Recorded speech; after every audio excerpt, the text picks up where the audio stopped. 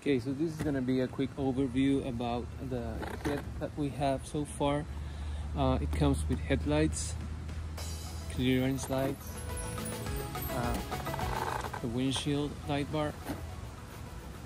Also comes with some underglow lights that are mounted inside this translucent bar. And then you have these lights. I didn't finish mounting this yet, but it's pretty straightforward. And the tail lights, these are the same ones as in the 6S Mojave. We just had to make it a little bit smaller here.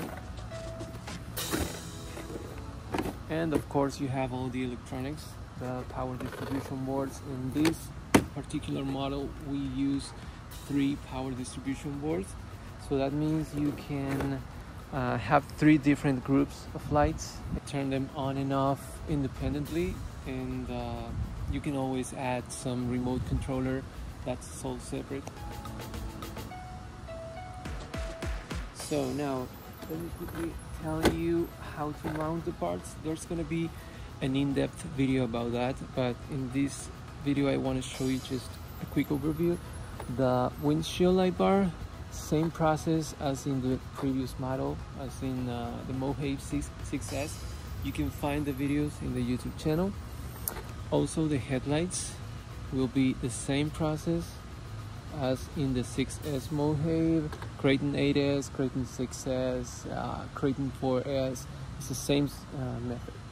So for these ones, the clearance lights, we're gonna make a video for that. Anyways, it's pretty easy. You just have to drill 4 holes here, around 5 or 4 millimeters each. Then the underglow lights, it's pretty easy. You just have to bolt this light bar using the stock screws, and that's pretty much it. Tail lights, same thing as in the previous version. It snaps right in. You can see here, you just put it like so and you're good to go. These ones, you're gonna have to make a couple of holes. Let me show you here. You're gonna see that I didn't finish this one yet. Let me do a zoom like there. Here, you just have to make a couple of holes there. Insert these things there, the lenses, and that's pretty much it.